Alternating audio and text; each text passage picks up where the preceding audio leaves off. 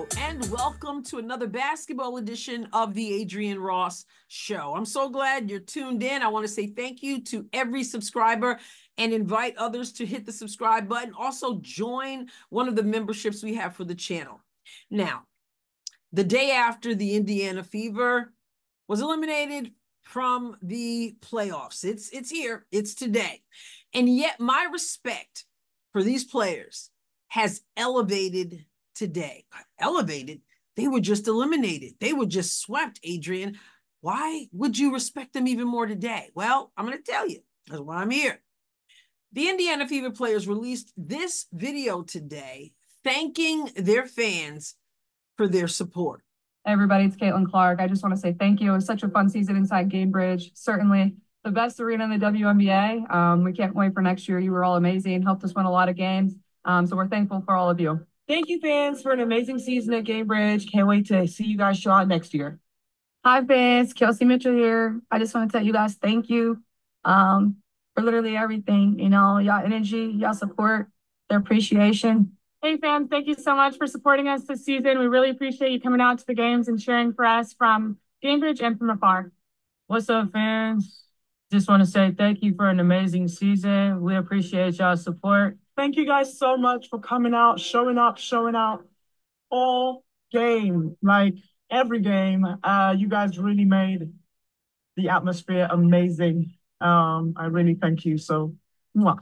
Hey fans, thanks for always being there every single game, cheering us on. We appreciate all the love and support. Can't wait to see you next season. Hi fans, thank you for a great season. Hi fans, the meet is done this year. I just come to say thank you for support all the season, and I love you guys. Hey fans, thanks for a great year.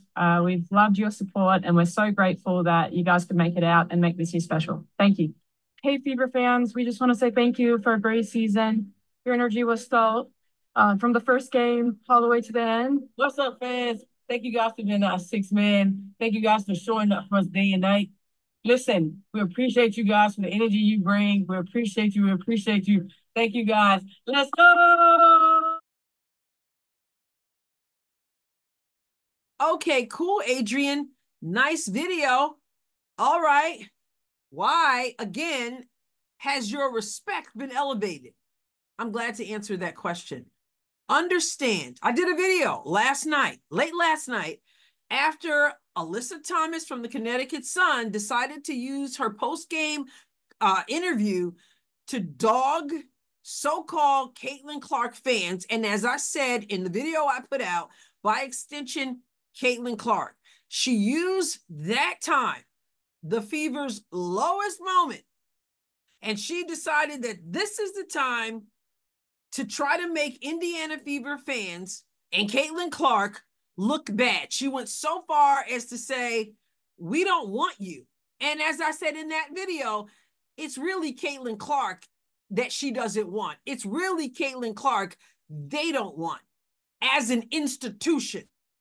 Honestly, it's been a lot of nonsense. I think in my 11-year career, I've never experienced the racial comments from the Indiana Fever fan base.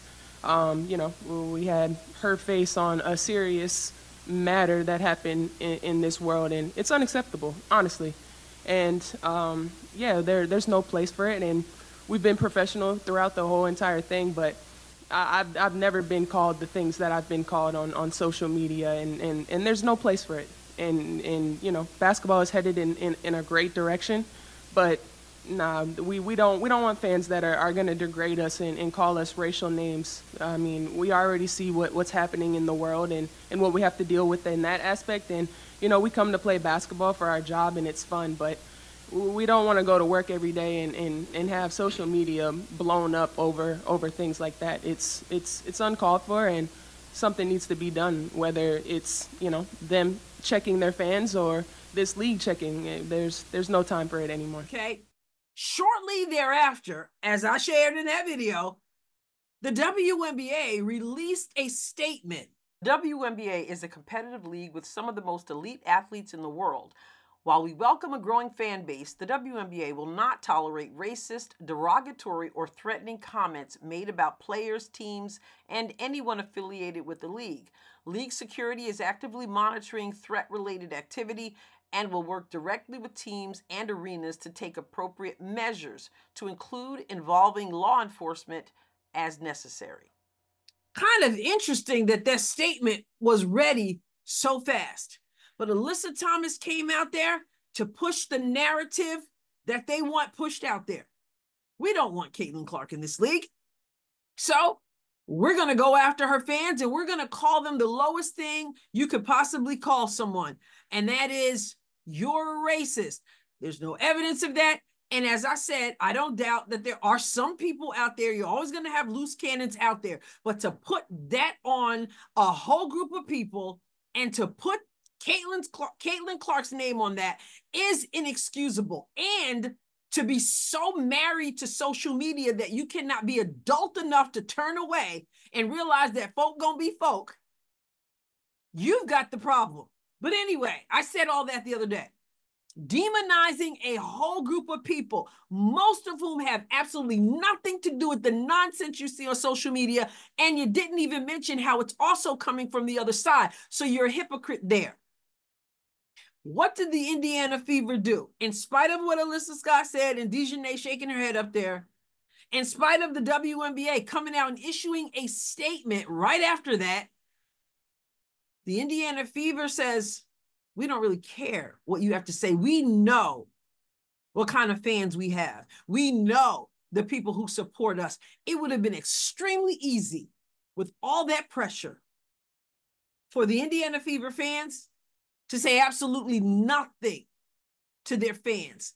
But on the heels of their fans being totally accused of the vilest things, they said, we see you, we got you, we thank you. Because they know a lot of this nonsense is just that, nonsense. It is the agenda of this league, of this activist league, to get rid of those they feel do not fit in, do not belong. And so they're going to ride this narrative. And I'm going to call it out. I'm not going anywhere. This podcast was here long before I started covering the WNBA, covering the Indiana Fever. We go back years. My writing, it goes back years. I call out hypocrisy. I call out the media. I call out politicians. And I give honor where honor is due as well. So I'm going to continue to do that. As I say all the time, sports is a microcosm of society. And this WNBA league, unfortunately, gives ample opportunity to call out nonsense. They do not want Caitlin Clark in this league. And as far as the commissioner in issuing that statement, I find it extremely odd that that statement was ready so fast that you get a player in the WNBA who speaks out after a series ends. And just like that, you jump on. She talks about checking your fans. The WNBA needs to check their fans if Caitlin Clark and the Fever won't check their fans. And just like that, you've got a statement. This tells me one of two things. Number one, you're absolutely frightened of these players. And I don't doubt that at all. You are so scared that when a player says, you better jump and talk to some whoever out there pretending to be Indiana Fever fans, maybe, I don't know, because you can't turn off social media. Looking to buy a new home in the Jackson, Missouri area? Then check out the all-new Kinder Farm subdivision located at Bird Court in Jackson, Missouri. It's on Highway 34, less than 1 mile from the 72-34 intersection, just 5 minutes from Jackson High School. Perfect location. Don't miss out. So either you are so scared that you jump to attention. Is that what you want me to do, Alyssa Thomas? Now she is quite intimidating. And so are a lot of these other ladies. So either that or you're in cahoots It's all part of the narrative. It's all part of the plan to get rid of them. And some people say, Adrienne, that makes no sense. Caitlin Clark is what's bringing, is who is bringing the fans. She's who is bringing the money. I done told y'all over and over again, they don't care. They would rather go back to basic obscurity. They don't want to be bothered with Caitlin. They don't want to be bothered with more eyes. They want to be their activist league. They want it to be us four and no more, our certain kind of clique. They don't want Caitlin Clark. Some people had thought that the league and the officials would be in cahoots to make sure that the Indiana Fever made it past game 2 because of the fact that a lot of people are done. They're not watching anymore for Caitlin. Let's just be real. And so some people said, yeah, that's what's going to happen. Indiana's going to win because the officials are going to help them. And it was the exact opposite. And I'm not saying they should have. The officials should not be, having someone win. The officials, if we can just get them to do their job. And I may do a video at some point about how horrible they were last night. But it's obvious. No, they were not trying to make sure the Indiana Fever got to the next game. If anything, they were making sure Indiana did not get to the next game. And again, they should not be trying. Well, there are some people who say that superstars should have a special whistle. Some people have their argument. I'm just saying, if you could just do your job well. But they're going to have to clean house as far as officiating is concerned. But no, the officials were not trying to make sure Caitlin Clark stays in this because we really want the ratings and we really want the butts in the seats. And they don't care. They don't care, period. So no, they wouldn't do that because in all honesty, they don't want her in there. If the league cared about its players, then when Caitlin Clark has been getting jacked up all season, they would have done something. They don't want her there. And you know what Indiana did? Indiana Fever says, we're not falling into that. We're not hanging our head. We're not tucking our tail. We're not buying that whole narrative that our fans are such horrible individuals that need to be put in check. They're all racist and we don't need that in our league. And no, we're not falling for that. So you know what we're going to do? We're putting out this little video. And in this video, not only are we making a statement to our fans, the large majority of whom are decent people who really just want to watch good basketball. They don't have time for your causes and your activism and this whole thing that you want to make this out to be. Caitlin Clark is here to play basketball. And her fans, I'm not talking about loose cannons out there. I'm talking about Indiana Fever fans. They're here to watch basketball. And they have been there. Not only for Indiana, not only in Indiana, but everywhere Caitlin Clark plays. And they don't deserve the demonization that is going on in this league right now. It wasn't just Alyssa Thomas. Dejanay's been in on it.